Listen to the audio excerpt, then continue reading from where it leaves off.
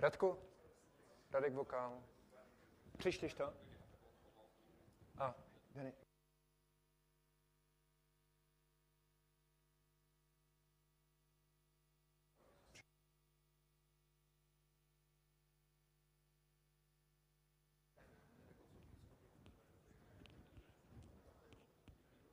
So let me introduce you to Dennis Gilmore. He's actually going to tell you something about how Fedora is being built. He's part of release engineering, right? Yeah. Not vice president? Not vice president. Okay. No. And he's actually my colleague. Apparently they don't pay me enough for that. So, okay, so I'm Dennis Gilmore. I'm the Fedora release engineer, and I'm just going to kind of talk about some of how we do things in release engineering today to make Fedora, make it available, and some of the changes that what are useful to make and we need to make to be able to deliver the Fedora.next bits and pieces that are coming. So the release engineering today is a very disjointed thing in that we run a bunch of scripts and we have a whole bunch of different manual processes that run on different machines in different places, and it's not a cohesive thing to put together the release. We do this here and we do that there, and it's not very, it's time consuming, and it's also not a process that is really highly visible because none of the machines, like put logs and make them available, and you don't actually know that, oh, the composer's started, or the compose is, in progress, or it's finished, or where it's at. It's kind of, QA puts in a request via a rel-eng ticket saying we want to compose with these builds pulled in, and then we go off and we do it, and when it's done, we go, here you go, here's the magic output. And it's, it's kind of a black box, and people treat it as such, and it means, over the years it's been kind of hard to contribute because no one really knows what it is that we do or how it's going. Another thing we do is we only do full composers of the release when we get to test compose and release candidate compose time. So for, we do the Fedora 19 final release, it's done. We don't do a single compose until we get ready to think about doing Fedora 20 alpha, which usually results in a broken mess. The, first test composes usually take 3 or 4 days to actually compose because we didn't realize, oh, this thing's changed under Anaconda, and this other thing's got this step, and the ISO's too big, or whatever. There's a lot of brokenness, and because we don't do it as frequently as we could, we don't detect changes and fix breakages quick enough.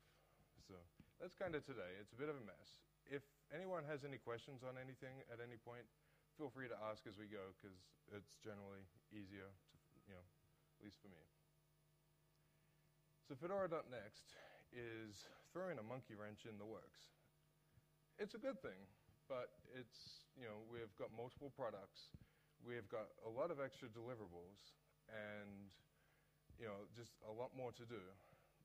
And, apparently I can't work 24 hours a day and get everything done. So, and we've got things like more frequent deliverables. We're likely to have, maybe cloud images and Docker images and stuff that we might deliver them monthly with updates, make it available so that people can, access them quicker. We're going to do things like deliver to, EC2 and Google's cloud engine and, possibly other clouds. And, so we're going to have a lot more deliverables. We've got 3 products. So instead of having, a Fedora image and, the Fedora DVD, we're probably going to have 3 DVDs. And, each one of those things takes time. The process today, which I'll run through really briefly, is I run this script. I improved some of it for Fedora 20. Hopefully you can read this okay.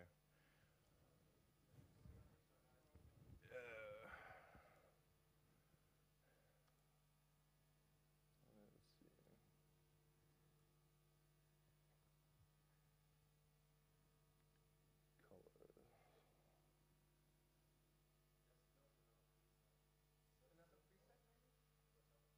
Color.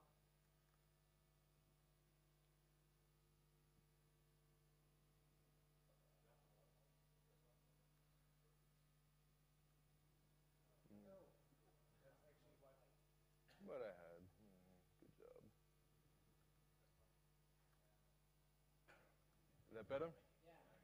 Okay, so we feed in a couple of variables to this script. Previously, all the steps that were in here for Fedora 19 and before, I ran all of them manually in various different locations.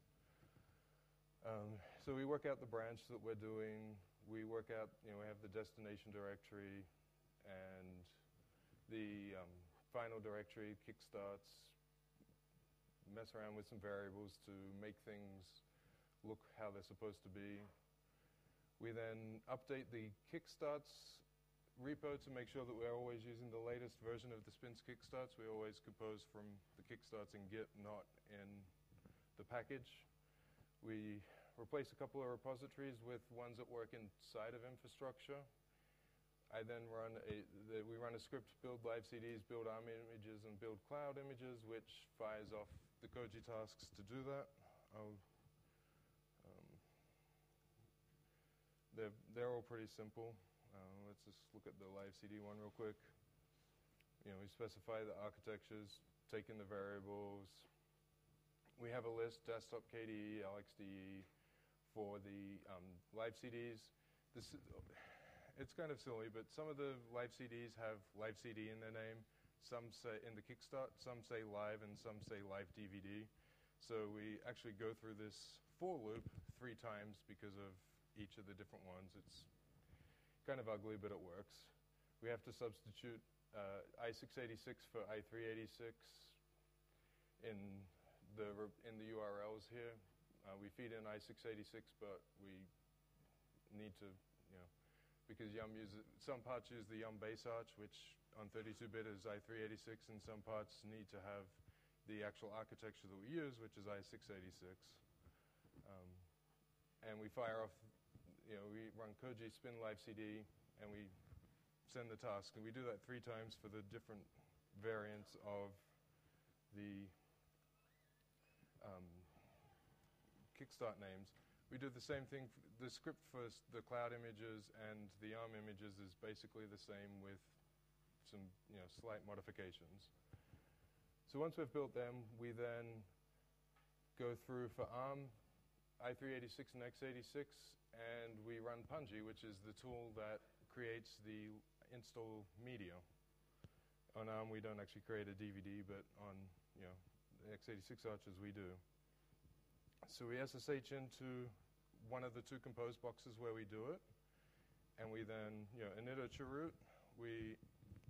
The chroot install the mock config has like Punji and all the tools that we need in it, so we don't need to install anything extra. We then run Punji and get our install tree, which and because there's no locking in, so Punji uses a shared cache, and there's no locking, so if you try to run each of the Punji runs in parallel, it tends to stomp on itself as it's trying to download the source RPMs and the no-watch RPMs into the cache, and it just keeps downloading and failing, writing over each other. So we actually do that in serial. It's a process that takes about 5 hours, I think, for Fedora 20 to create the 3 install trees. It's kind of slow and clunky, but it goes through, and then it runs repo closure to make sure that there's no broken dependencies that we put at the in the track ticket at the end. We async the tree into place because mock doesn't work on NFS storage. We have to run Punji on local disk, and we have some the cache is shared over NFS, and we have a couple of other bits. But then once we've created the tree on the local disk, we then have to async it back onto the shared storage so that we can combine all the different architectures together. At the end of the process, we have to run hardlink to make sure that all the no-watch RPMs are hard-linked between all the different architectures. It's a somewhat time-consuming process, but needs to be done. Otherwise, mirrors get really unhappy when you have 3 exactly the same copies of a no-watch RPM in place. We run a script called build compose info, which creates a .compose info file that is used in Beaker, which is used for some of the QA bits and pieces. I don't think anyone else actually uses it. We then make sure that the live CD and appliance tasks have completed And once they've completed, we then make the directories where they all go, and we run this really ugly sudo via the relang group to make sure that there's consistent permissions, and hard link the task output from the Koji tasks into the tree. We do that for each of the different types of images. We then need to move some of them around because some things go in the spins directory and some things go in the live directory for the live CDs. So it's kind of messy. One of the things that we need is a mesh tool to create the tree how we need it. We then go through, make some checksums for the live CDs and for the images. We then make a directory that goes to the public mirror. So all of this to date has been done on systems and storage that's only available inside of the Fedora infrastructure in Phoenix. We then make the directory where it becomes available for for QA to do their testing. We make sure that we run a chmod, make sure that they can't actually see it until it's done. We then go through and rsync all of the content into place. And then we output a little bit of information that we copy and paste into the track ticket, and we have to manually run a chmod at the end to make it available and open once we verify that we actually have a compose that looks sane. So that's today's compose process. And I used to do all those steps by hand manually, and some of the stuff would be done from my laptop, some would be done, yes? Maybe that's why I'm always grumpy. So that's the process that we go through today for Compose. And for Fedora 20, it was a lot easier than it was for previous releases because I wrote this script and kind of put some of the bits together, but it's still pretty ugly, and the whole process takes somewhere between 6 to 8 hours, depending on disk I/O load and network load and other bits and pieces. So it's not a very quick process. We can't quickly turn around and say, oh, we've got this Fedora tree, and oh, we found this bug, let's make another one with this one fix in. It's,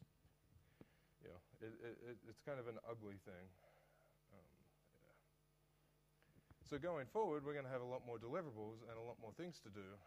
And adding those things to do to the existing process is probably going to make, by my rough calculations, make the process take about 24 hours from the time that a compose is requested to the time we actually get to the end of everything done, which is not very ideal at all, at least. I don't think it is. And I'm pretty sure that QA doesn't want to wait that long. And yes, sir?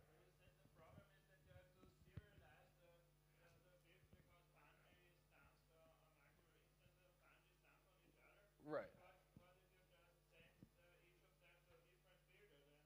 Well, they're not run on builders. They're run on,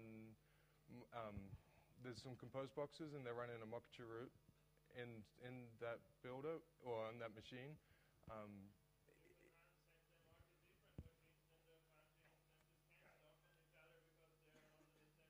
Well, they use a shared cache. They're not always, like the ARM doesn't happen on the same machine as the x86, but we have to use a shared cache because if we don't, we could probably not do it and make sure that hardlink gets things right and put it together. But Punji actually hardlinks the bits across, and it just works much easier to use a shared cache. Yeah, but you got to have time to do that. So, that's one of the things is that Punji needs to get some locking so that it can go, another Punji is getting this file. I don't need to worry about it, and can move on to the next file. So there's some locking.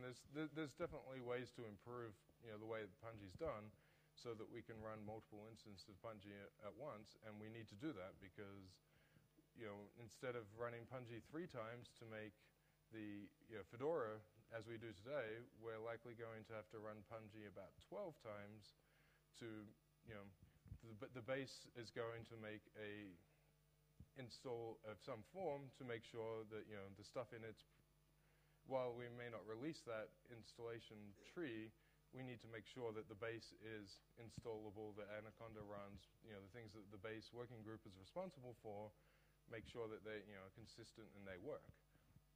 We need to have a workstation set of installation media. We need to have a server set of installation media. We need to have a cloud set of installation media because the tooling that we're moving to for creating appliance images relies on Anaconda and feeding, an install tree into it. So, the cloud working group, whether they want it or not, is getting an installable cloud product. So, that means at least 12 instances of Punji. And if we had to run that all in serial, it's going to take a long time. Part of the benefit of the cache is, each time you run through, Punji downloads the source RPM, the no-arch RPMs, the arch-specific RPMs, puts them into the cache, and then hard links them into the tree. Though while we're going across file systems, it's actually copying. But if you ran separate instances of Punji without the shared cache, you then have to download all the source RPMs every time, all of the binary RPMs every time, which slows down the process. You want the cache to try and make it as quick as possible.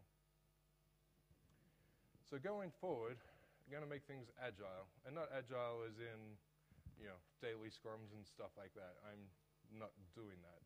But agile as in, able to deliver things as needed, have more on-demand composing, make the compose process be quicker so that, if we do find that one bug in that one package, we can easily just go, oh, we're going to run another compose and pull this one little change in and see if, it's right. So, make the whole process be lighter weight is what I mean by agile.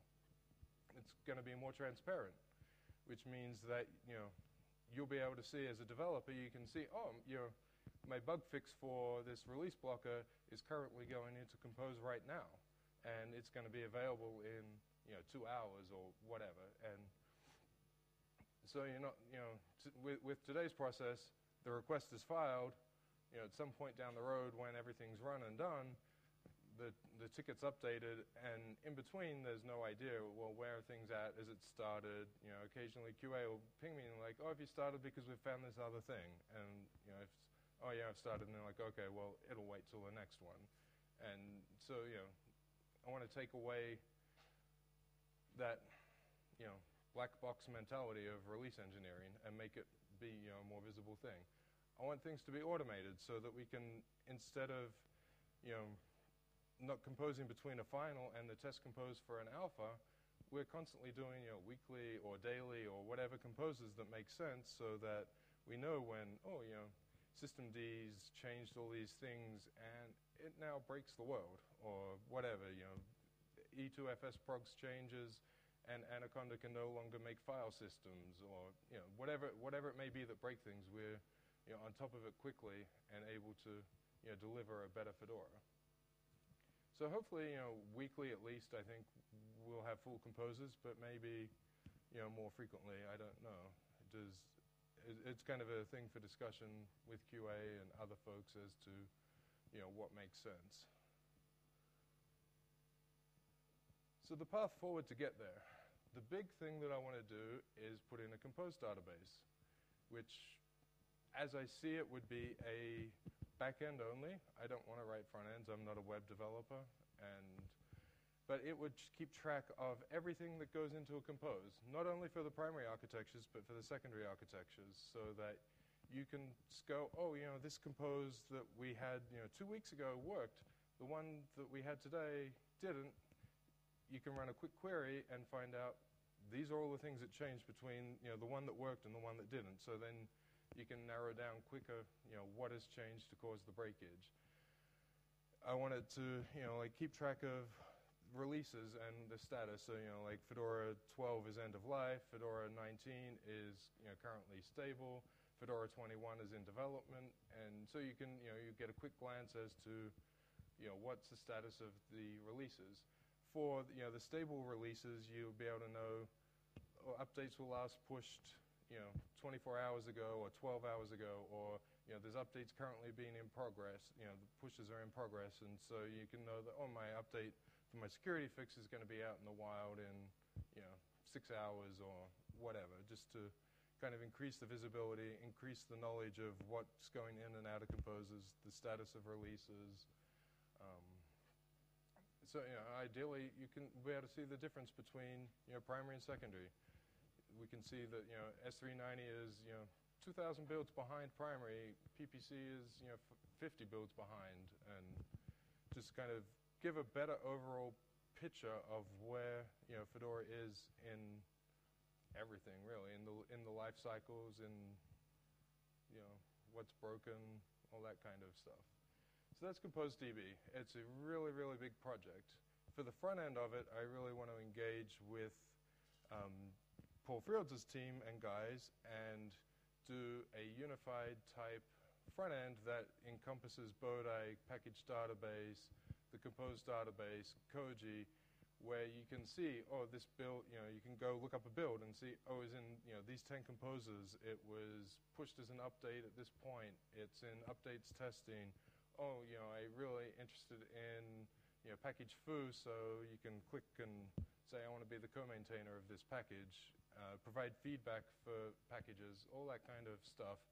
So that instead of going over here and doing this thing, going here doing this thing, and over here and doing this thing, it's all a unified, combined visual and access into where Fedora is, in all the different bits and pieces.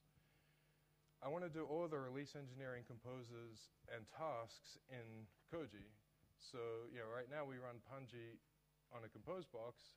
I want to make a task that runs Punji in Koji so that the logs for the Punji runs are available for people to see. You can see, this was where it is, and just yes, sir. Yes. I mean, the DVD ISOs. Today we build the live CDs, and including live, the DVD size ones in Koji. I want to, do the mash tasks in Koji, run the Punji tasks in Koji. All the different things, all the different steps that we do. There's really no reason, other than we don't do it, that it can't be done in Koji. And that's, to me at least, is a big step in making things more visible, because you can easily see where it is just by going to Koji and looking at the different tasks. So I want to do